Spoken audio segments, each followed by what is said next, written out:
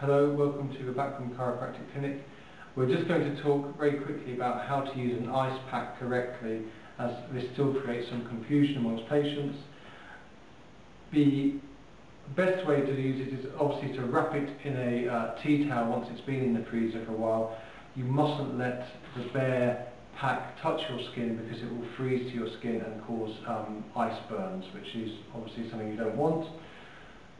Ice packs work by taking heat away from an inflamed area. So if anyone has a bad neck or a bad back, the area underneath the skin will be inflamed.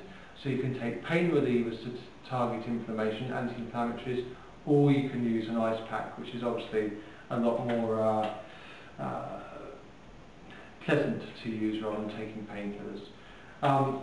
So wrap the ice pack in a tea towel. If you're going to put it onto the neck area, it's for 5 minutes, go across the back here, and it's for 5 minutes at a time maximum. No longer, because all you'll be doing is creating a different type of reaction which can cause you to feel a bit poorly.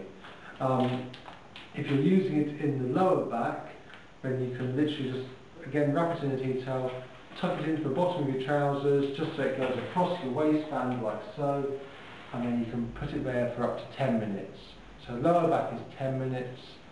Anything above the neckline here is going to be about 5 minutes.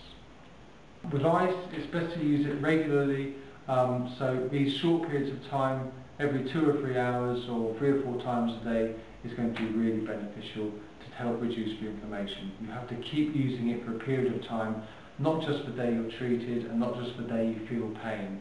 Inflammation persists for up to 6 weeks after an incident, so if I advise you to use your ice pack for a long period of time, you're best to try and do it as often as possible.